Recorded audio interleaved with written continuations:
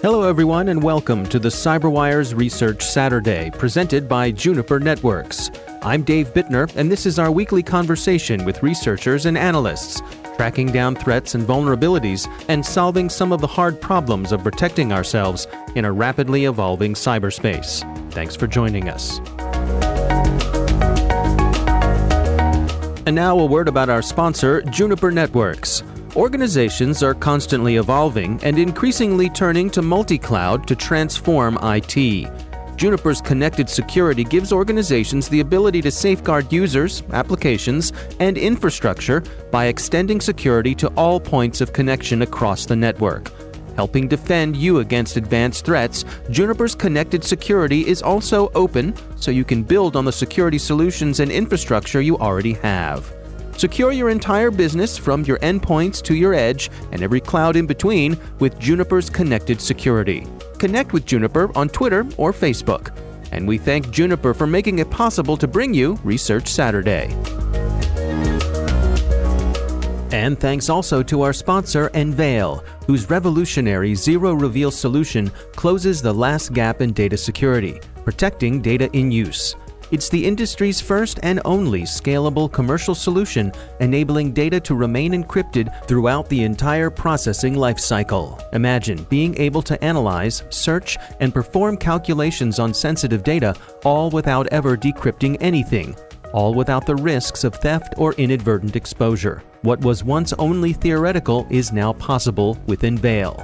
Learn more at enveil.com. I had been examining payloads that were directed at Magento. I was doing this because I was researching the MageCart credit card skimming campaign. That's Larry Cashdollar. He's a senior intelligence response engineer at Akamai. The research we're discussing today is titled ThinkPHP Exploit Actively Exploited in the Wild. And I noticed a payload that wasn't specific to Magento, but it was something called ThinkPHP. And I hadn't heard of it before, so I started to dig into it a little more. And looking at the payloads in the GET request, it appeared to be a code injection vulnerability. I wasn't familiar with it, so I decided to investigate and dig into it more and do a little bit of research on it. And then saw a vulnerability had been disclosed in ThinkPHP in only, I think, a few weeks prior. And I was looking at the IP addresses that the malicious requests were coming from, and a lot of them really originated in the Asia-Pacific region. So I just started to take notes and start writing things down and started noticing that the payloads were varying and decided to start writing this up. Let's go through it. I mean, this is a fairly technical one here. There's a lot of different things that you uncovered. So why don't we walk through it together? Shall we start with this ThinkPHP element that you discovered? Someone, a researcher in, I believe it was in the China area or region, he disclosed a remote code execution vulnerability in this ThinkPHP framework. This ThinkPHP is a framework that was developed by TopThink, a Chinese software company, and the guy who discovered the vulnerability had disclosed it as an issue on GitHub, and it appears that the folks at TopThink quickly fixed the vulnerability, but a lot of, I'd say, bad actors had already started abusing it or looking for it in the wild.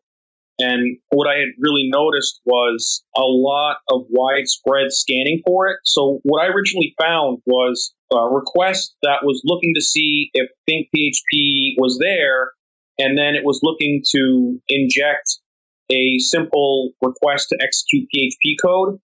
And the code that it was executing was just an MD5 sum of a string of numbers.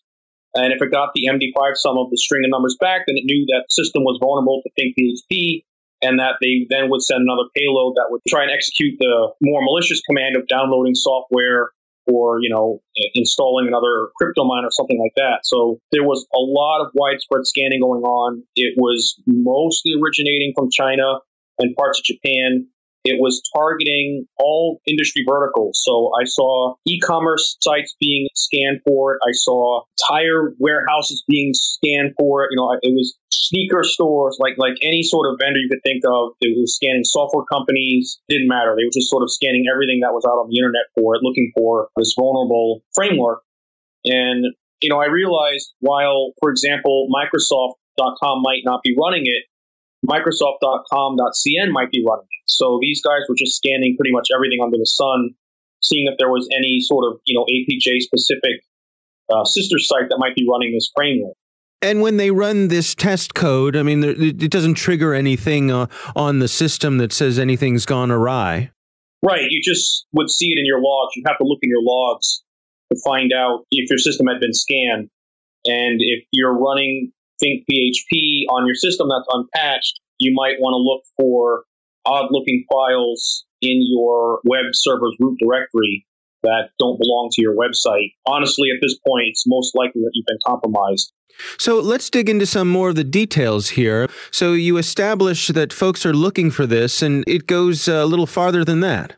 Right. The three most prominent things that I saw were they were attempting to install a Mirai-like IoT botnet. This botnet would look like it was built for Linux systems, and it also utilized the ThinkPHP exploit itself. So you had a web framework that was vulnerable to a remote command execution or remote code execution, but that had also been ported to a Mirai-like IoT binary, and that was used to distribute the Mirai botnet code, using a web app vulnerability. So they weren't just sticking to Mirai, or I should say, like IoT-specific vulnerabilities, like remote command injection routers or default known passwords. They were actually using this web framework vulnerability to install Mirai-like malware. And then they were also looking for Windows-based systems.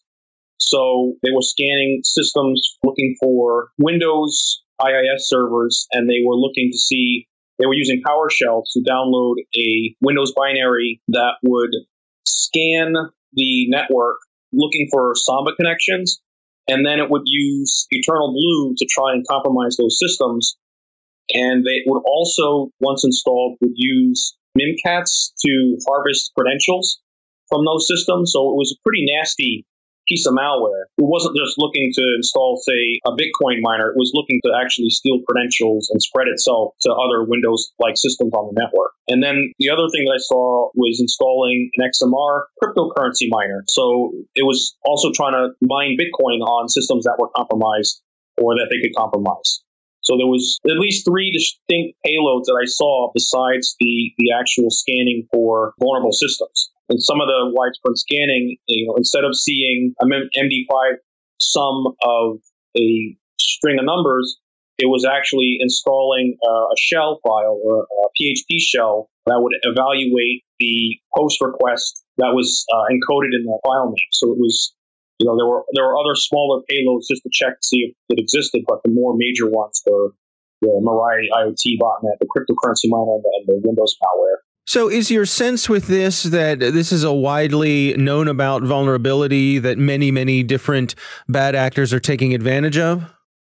Right. The actors appear to be specific or at least concentrated in the Asia-Pacific region, and they appear to be scanning not only the Asia-Pacific sites, but also the entire internet as a whole. I think because they're looking for sites like Microsoft.com.cn that might be utilizing this framework in the website's actual code base. Now, the folks who developed this framework, TopThink, the folks who developed ThinkPHP, are they aware of this? Has a patch been released? Yeah, they've patched it. It looked like they patched rather quickly, but it doesn't seem to be stopping the actors or bad guys from actually looking for it. I suspect they just know that systems may not be updated in a timely manner. Normally, patch cycles might be slow for websites. So while the vulnerability is relatively new, they're going to do a lot of heavy scanning for it. And what's your sense for how widespread this is? I know the scanning is pretty widespread. I know that there's about 50,000 downloads of the ThinkPHP framework.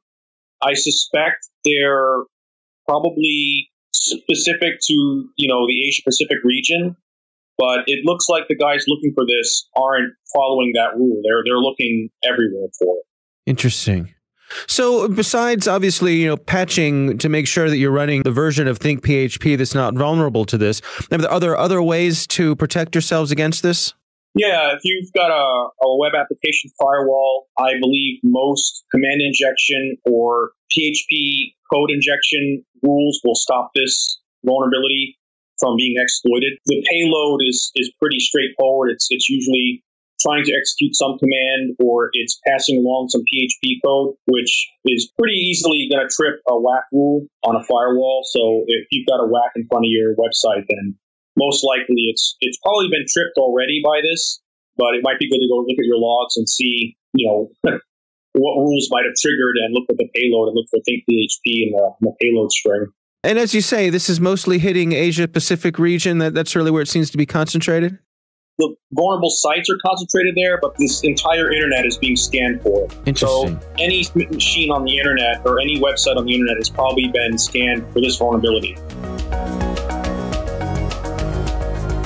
Our thanks to Larry Cashdollar from Akamai for joining us. The research is titled ThinkPHP Exploit Actively Exploited in the Wild. We'll have a link in the show notes. Thanks to Juniper Networks for sponsoring our show. You can learn more at juniper.net/security or connect with them on Twitter or Facebook. And thanks to Enveil for their sponsorship. You can find out how they're closing the last gap in data security at enveil.com. The CyberWire Research Saturday is proudly produced in Maryland out of the startup studios of Data Tribe, where they're co-building the next generation of cybersecurity teams and technology. The coordinating producer is Jennifer Iben, editor is John Petrick, technical editor is Chris Russell, executive editor is Peter Kilpie, and I'm Dave Bittner. Thanks for listening.